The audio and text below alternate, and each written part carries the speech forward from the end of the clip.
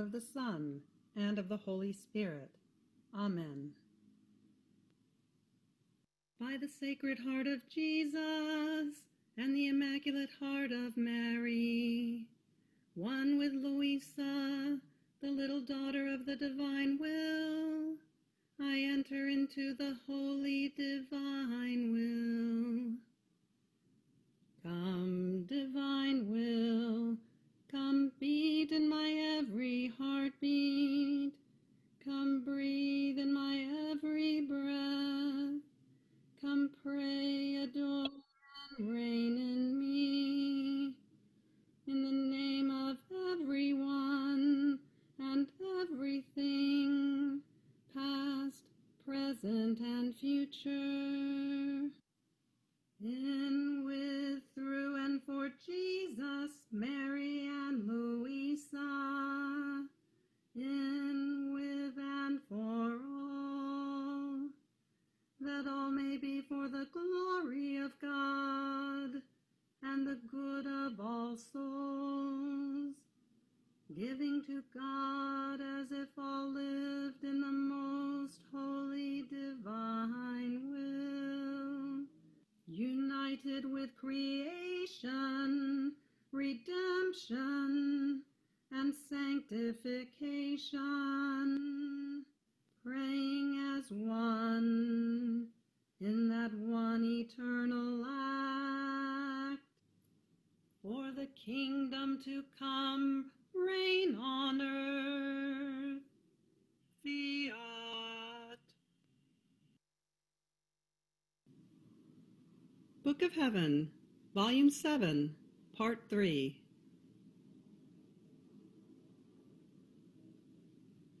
July 2nd, 1906. With her sufferings, she forms a ring for Jesus.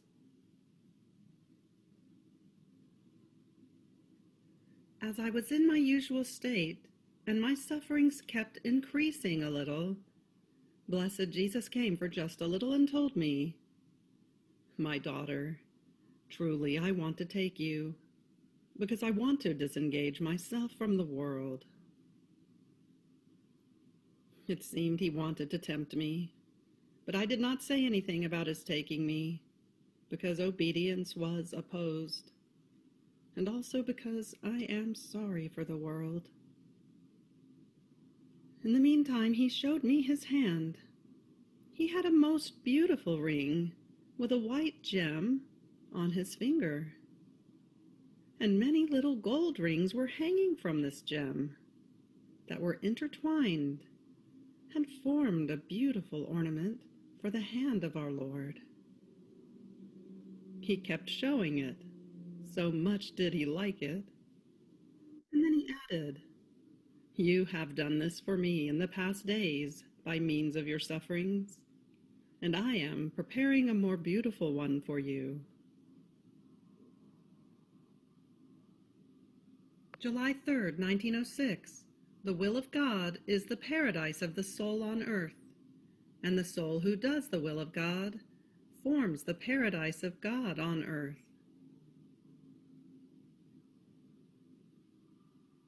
Having received communion, I felt all united and clasped to my most divine Jesus, and while he clasped me, I rested in him, and he rested in me. Then he told me, "My beloved, the soul who lives in my will rests, because the divine will does everything for her. And while it operates for her, I find the most beautiful rest in her."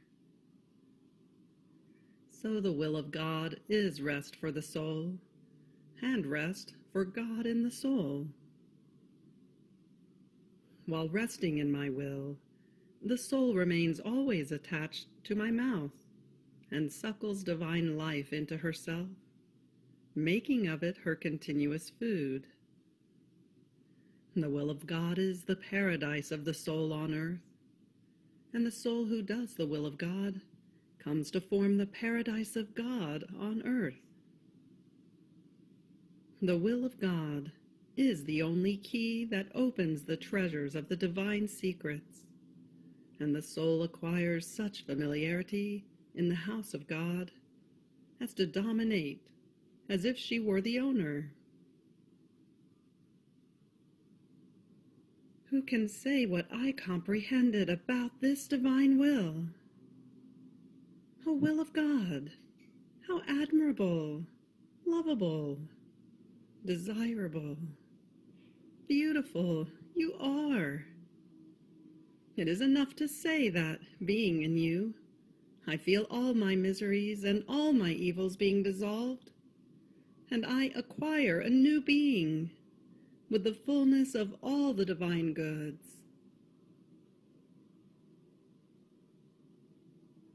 July 8th, 1906. The soul is drawn by the light of Jesus, but obedience does not want it. It continues almost always in the same way. I only feel a little bit more strength.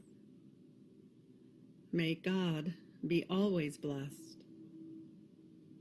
Everything is little in the face of his love, even his very privation, even being away from heaven, and only to obey. Now obedience wants me to write something about the light that I still see from time to time. Sometimes I seem to see our Lord inside of me, and another image, all of light, coming out of his humanity. More and more, his humanity ignites the fire and the image of the light of Christ, as if it were riddling this fire. And from this riddled fire, a light comes out, fully similar to his image of light. He is all pleased and awaits it anxiously to unite it to himself. And then it becomes incorporated once again into his humanity. Other times, I find myself outside of myself, and I see myself all fire.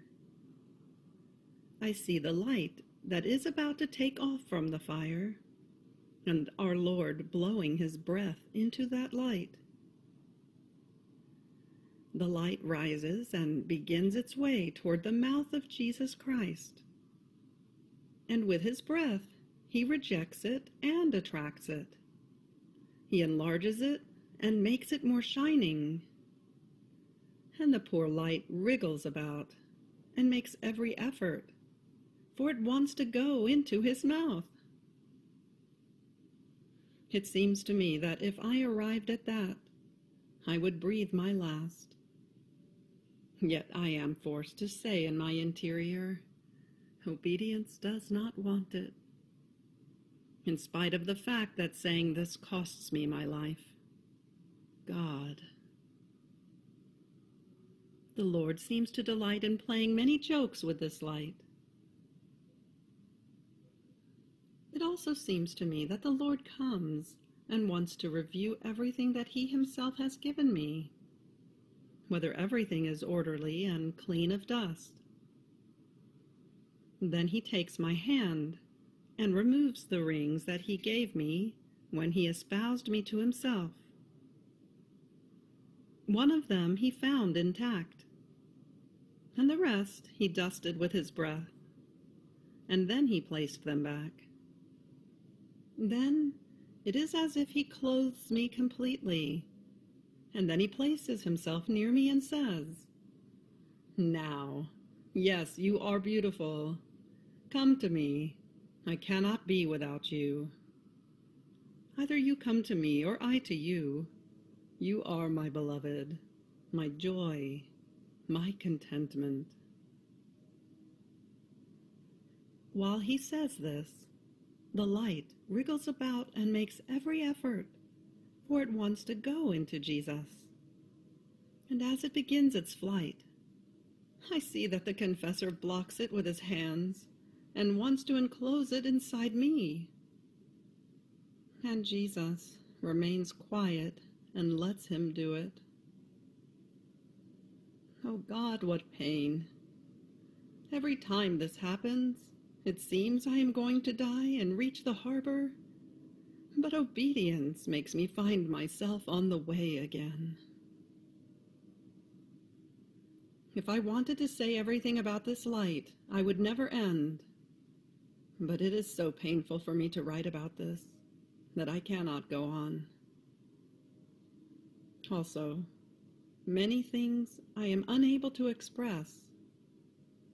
Therefore, I keep silent. July 10th, 1906. The one who gives herself completely to Jesus receives the whole of Jesus.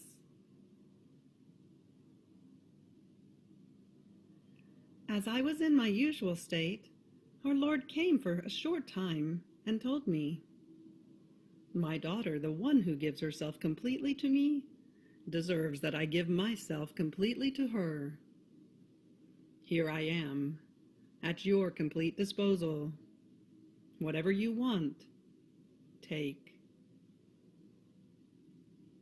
I did not ask him for anything. I only said to him, "My good, I do not want anything. I want only you, and you alone.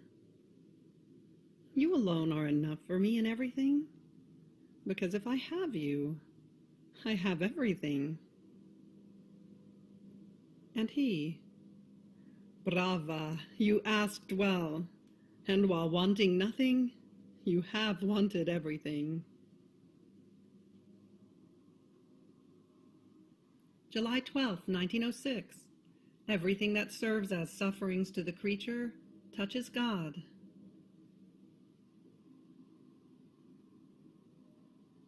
Having struggled very much in waiting for my blessed Jesus, I was feeling tired and exhausted. Then, coming almost in passing, he told me, "My daughter, everything that serves as sufferings or as pricking to the creature, on one hand pricks the creature, on the other touches God. And God, feeling touched, at each touch he feels, gives always something divine to the creature." And he disappeared. July 17th, 1906. To the one who does the will of God, Jesus gives the key of his treasures, and there is no grace that comes from God in which she does not take part. This morning I saw blessed Jesus with a key in his hand, and he said to me, "My daughter, this key is the key of my will. It befits the one who lives in my will to have the key, in order to open and close as she pleases, and to take whatever she likes of my treasures. In fact, by living of my will, she shall look after my treasures more than if they were her own, because all that is mine is hers, and she shall not spoil them. Rather, she shall give them to others, or shall take for herself whatever can give me more honor and glory. Therefore, behold, I deliver the key to you. Look after my treasures." While he was saying this, I felt all immersed in the divine will, so much so that I could see nothing but will of God.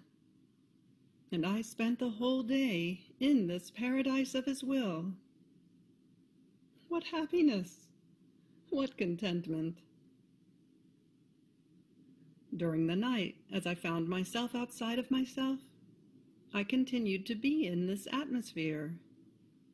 And the Lord added, "See, my beloved, for the one who lives in my will, there is no grace that comes from my will for all creatures of heaven and of earth, in which she does not take part as first.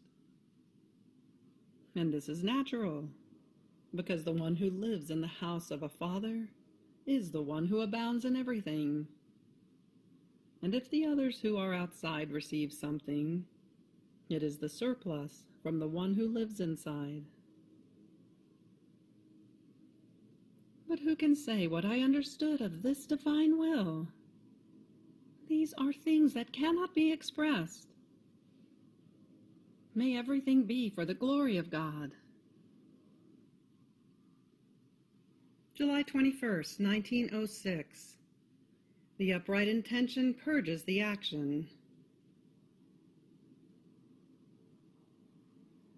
Having come for a little, blessed Jesus told me, "My daughter, all human actions, even holy, done without a special intention for me, come out of the soul full of darkness, while if they are done with an upright and special intention to please me, they come out full of light, because the intention is the purge of the action."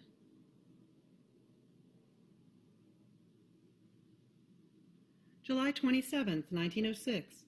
In the cross, Jesus dowered souls and espoused them to himself. This morning, as my adorable Jesus made himself seen embracing the cross, I thought in my interior, what were his thoughts in receiving the cross? And he said to me, "My daughter, when I received the cross, I embraced it as my dearest treasure, because in the cross I dowered souls and espoused them to myself." Now, upon looking at the cross, at its length and breadth, I rejoiced, because I saw in it sufficient dowries for all my spouses, and none of them could fear not being able to marry me, because I held in my own hands, in the cross, the price of their dowry. But with this condition alone, that if the soul accepts the little gifts I send to her, that are the crosses, as the pledge of her acceptance of me as her spouse, the marriage is formed, and I give her the gift of the dowry.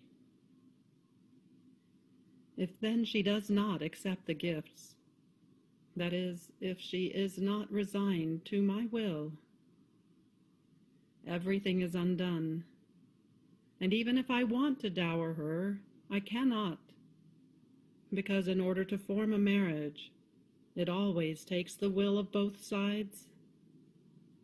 And since the soul does not accept my gifts, it means that she does not want to accept the marriage.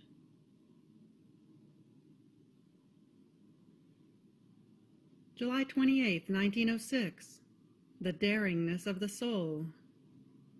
Jesus defends her.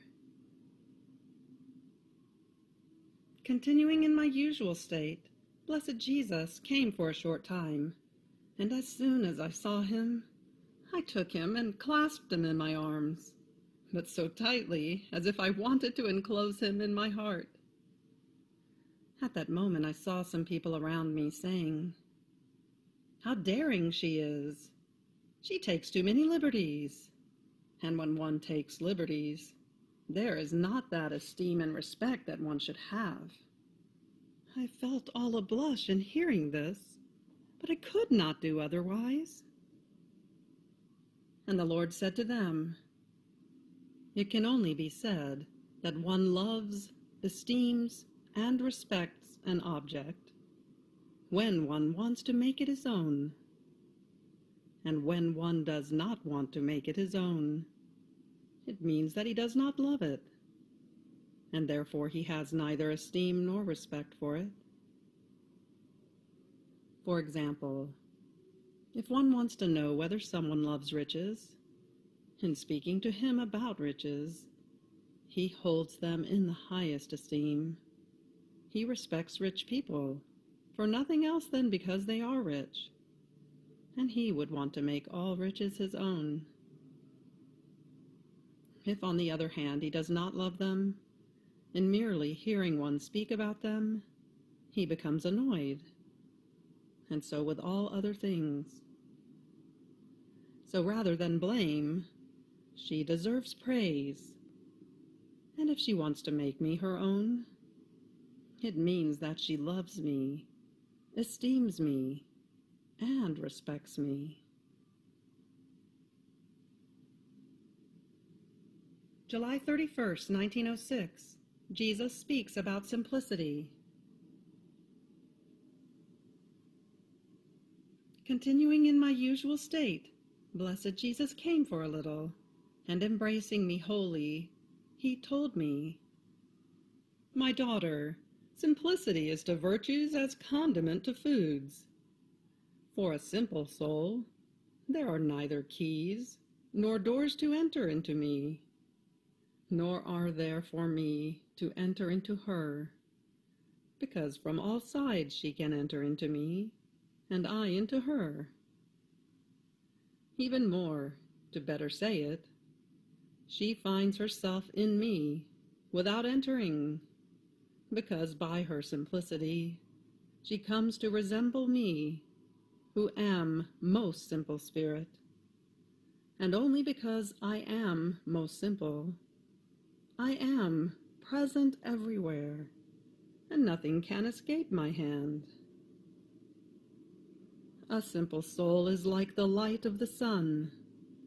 In spite of any fog, or of the fact that its rays pass through whatever rubbish, it remains always light. It gives light to all, and it never changes. In the same way, a simple soul, no matter what mortification or displeasure she may receive, does not cease to be light for herself and for those who have mortified her. And if she sees evil things, she does not become stained, but remains always light. Nor does she change, because simplicity is that virtue that most resembles the divine being.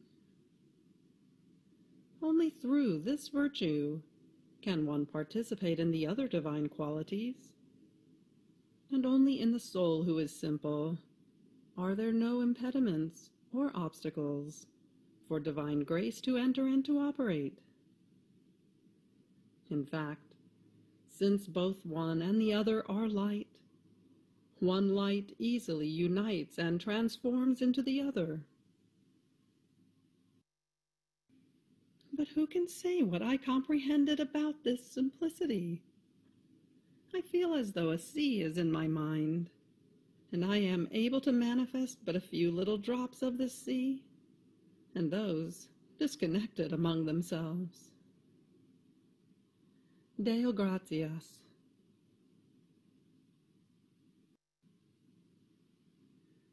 August 8th, 1906.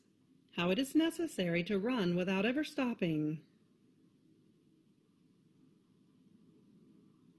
This morning, blessed Jesus came for just a little, and since I was all tired because of his privation, he told me, "My daughter, in order for the soul to reach her central point, it is necessary that she run, always, without ever stopping, because by running, her path shall become smoother, and as she keeps going, the point that she must reach in order to find her center shall be manifested to her, and along the way, the grace that is necessary to her journey shall be administered to her in such a way that, helped by grace, she shall not feel the weight of her toiling or of life. All the opposite for one who walks and stops. In fact, just by stopping, she shall feel the tiredness of those steps that she has already taken, and shall lose stamina for the journey.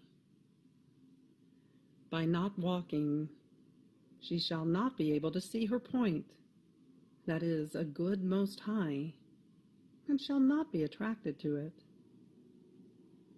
Not seeing her run, grace shall not give itself in vain, and her life shall become unbearable, because idleness produces boredom and bother.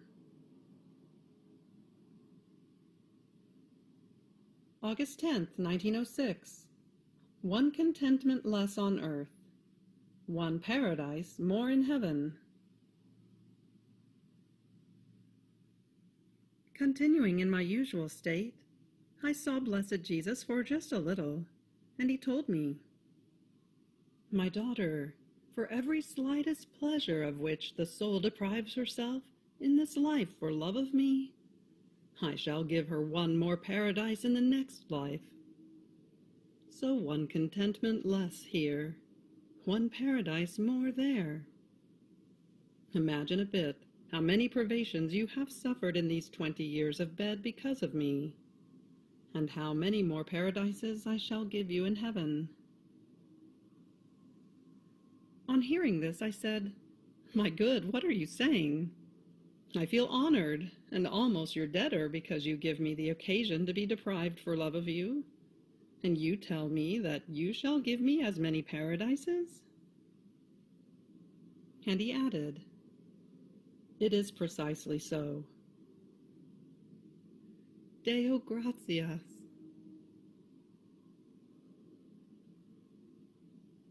August 11th, 1906.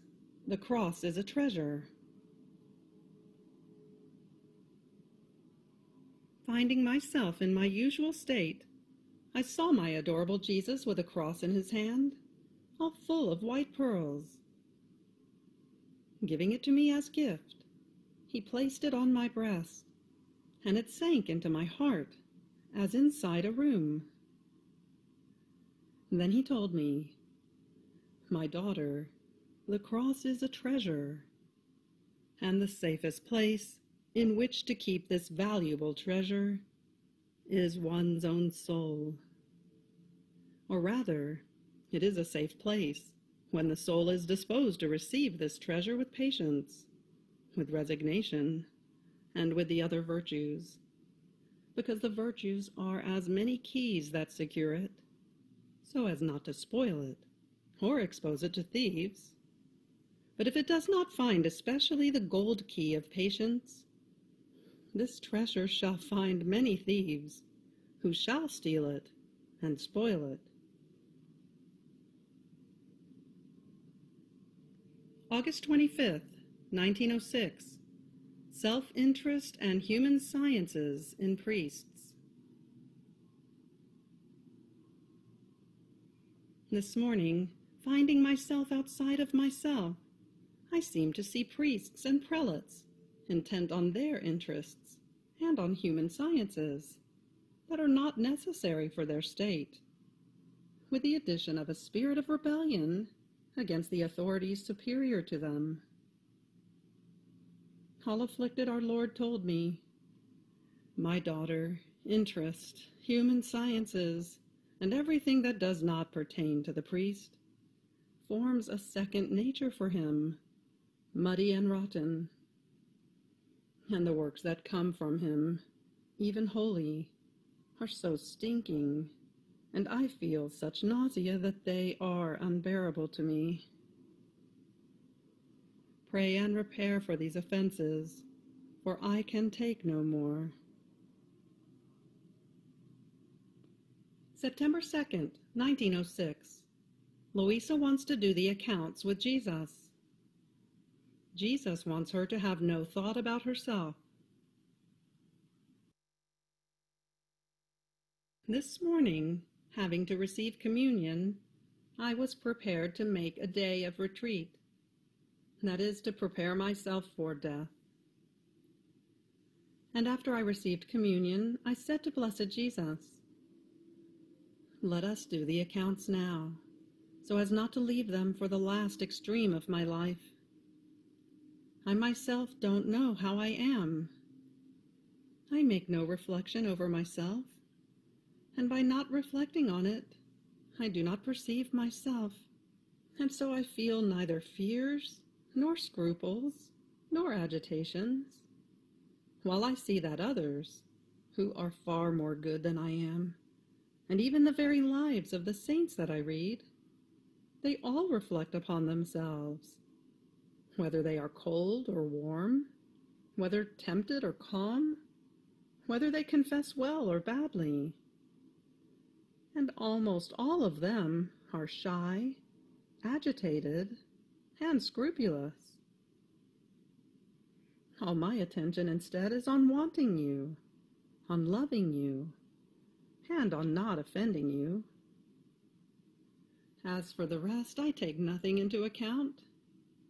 It seems I have no time to think of anything else, and if I engage in doing it, an interior voice shakes me, scolds me, and says, "Do you want to waste time? Think of doing your things with God." Therefore, I myself do not know the state in which I am, whether I am cold, dry, or warm. And if anyone wanted an account of it, I certainly would not be able to do it. I think I did it wrong. So let us do the accounts now, that I may remedy it.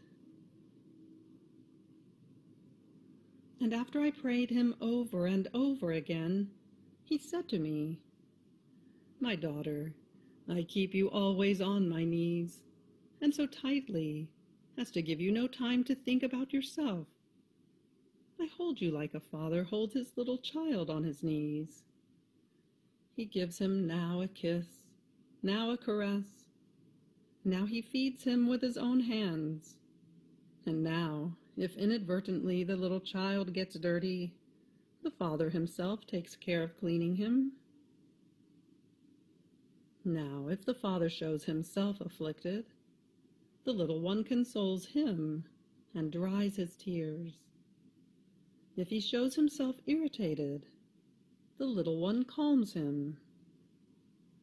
In sum, the father is the life of the little one, and does not let him have the slightest thought about himself, whether he needs to eat, whether he gets dirty, whether he needs to clothe himself, and not even whether he needs to sleep, because forming a cradle with his arms, he rocks him to make him fall asleep, and lets him sleep on his own lap.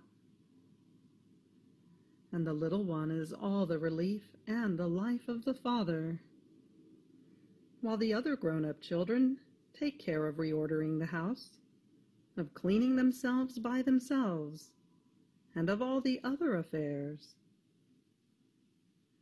So I do with you. I keep you on my knees like a little daughter, and so intimately united with me as to not let you feel yourself. I think and take care of all of you, cleaning you if you are stained, feeding you if you need food. In sum, I anticipate you in everything, in such a way that you yourself do not perceive your needs. And by holding you intimately tight to me, it is a grace that I give you, because you escape many, many defects. While if you had the thought of yourself, oh, into how many defects you would fall.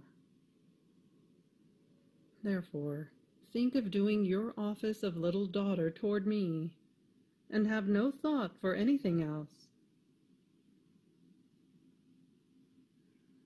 You have reached the end of the Book of Heaven, Volume 7, Part 3. Fiat. Dearest Lord Jesus, I thank you for your lessons of today. Free me from living one single instant outside of your will.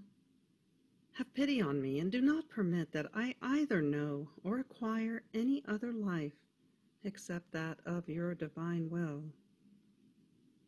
Fiat et Amen. In the name of the Father, and of the Son, and of the Holy Spirit.